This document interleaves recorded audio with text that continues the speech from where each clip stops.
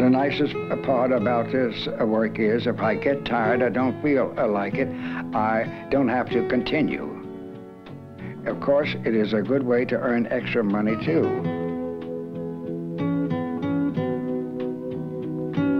I'm doing something. I'm not just idle. All my life I was working, so I'm used to work.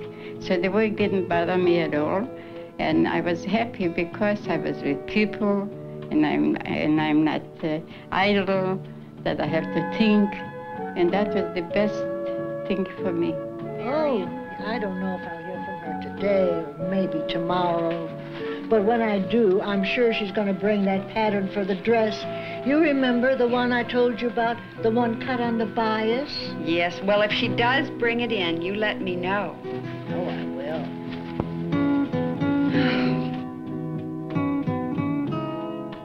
Fran, I'm not interested in doing much more here.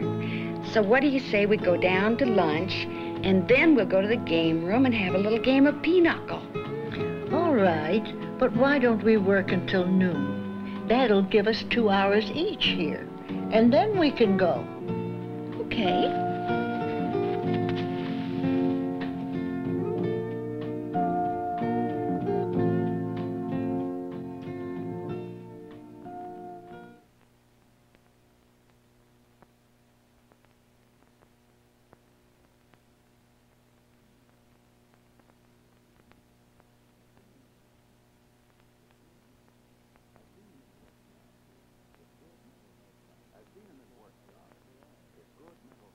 As seen in this workshop, it's good mental health practice to employ a wide variety of residents, not just those who can do the best and fastest job for the institution.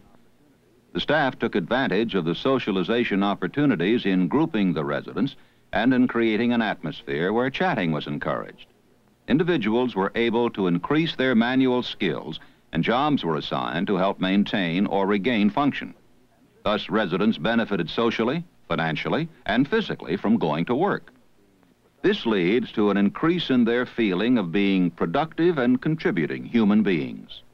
What seemed to be lacking in these assembly line type jobs was an attempt to draw on the former skills of the residents.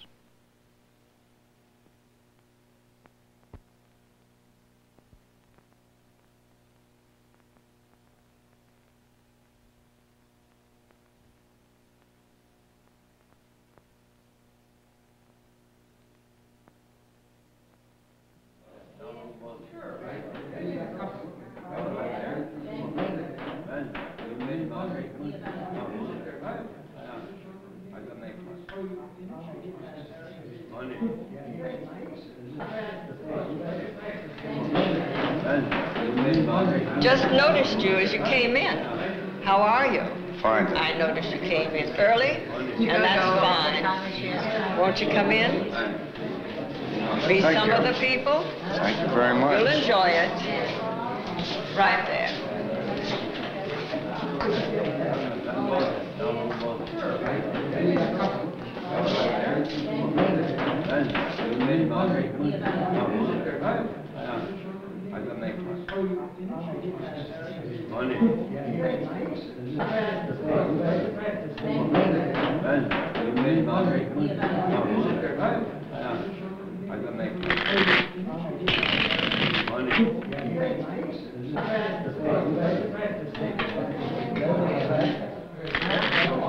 Hi, my name is Fran, and this is Harry, and this is Martha. Hello. I don't think I've seen you here before. No, this is my first time here. My name is Edwards. George Edwards. I hope I play as good as you do, George. I hope so.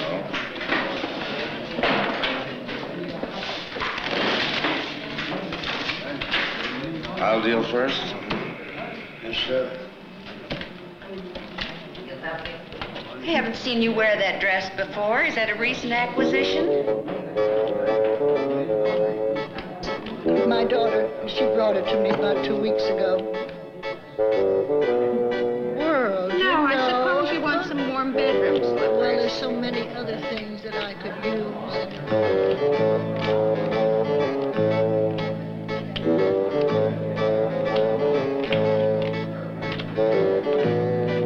And you know, I I don't really need this type of thing. Oh, I know, but it's so pretty. And I wouldn't. Like it happened to me the other day. What happened? The lady on the 3rd floor. Really nice. What is that? What she do? Joanne, I think she gave me a plant. Is it? Beautiful plant.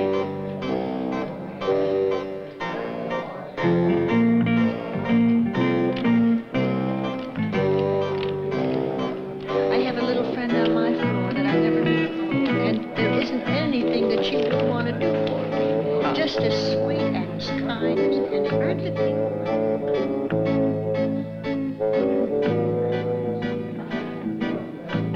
You know, I found a little friend on my floor, and I never knew her before, and she has been so nice. She is so lonesome by herself, and she's so glad for company, and she wants to do anything she can for me. Darn, I played the wrong card again.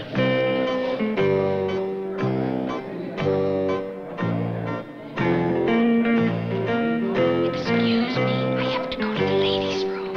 I'll be back.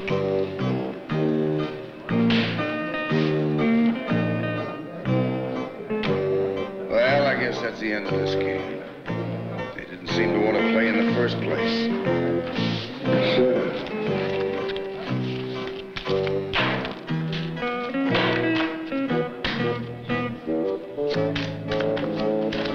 There you are. I've been looking for you. And here you are the whole time. Here I am. I've got just the thing. You'll never guess what. What? What? A game of checkers. And what are we waiting for?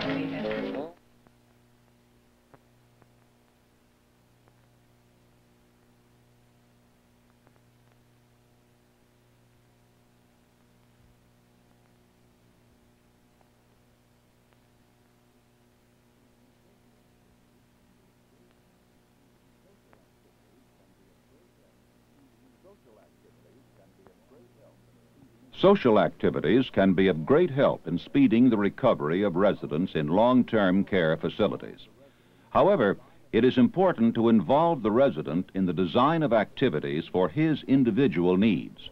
In the case of Mr. E, suffering from both physical and emotional problems, experiences similar to the one just shown will tend to drive him further away from complete recovery. The volunteer worker was quick to respond to this newcomer's inability to socialize successfully by engaging him individually in a game of checkers. A continuing effort should be made by volunteers and recreation workers to engage Mr. E in one-to-one activities, leading to a gradual reintroduction to members of the resident population that share his interests and temperament.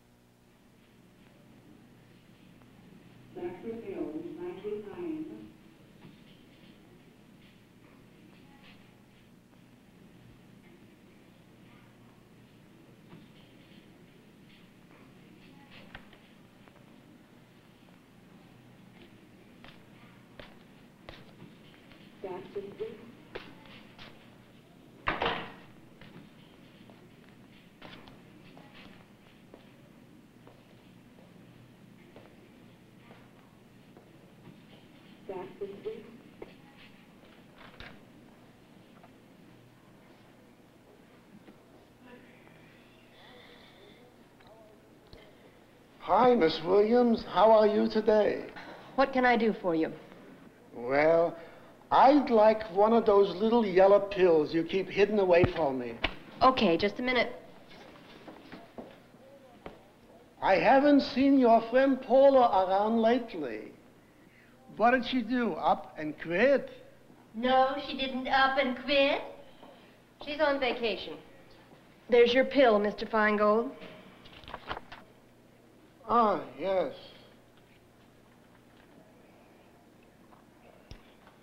Thanks.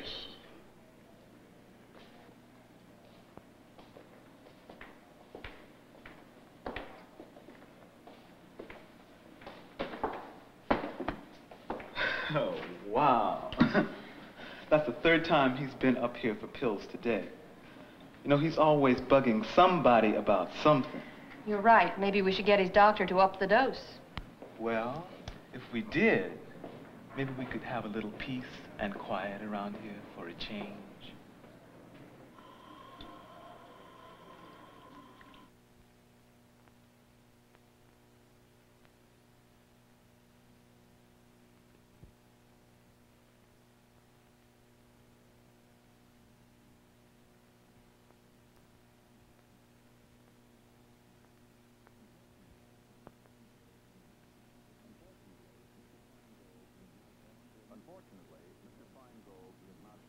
Unfortunately, Mr. Feingold did not want or need the pill he requested.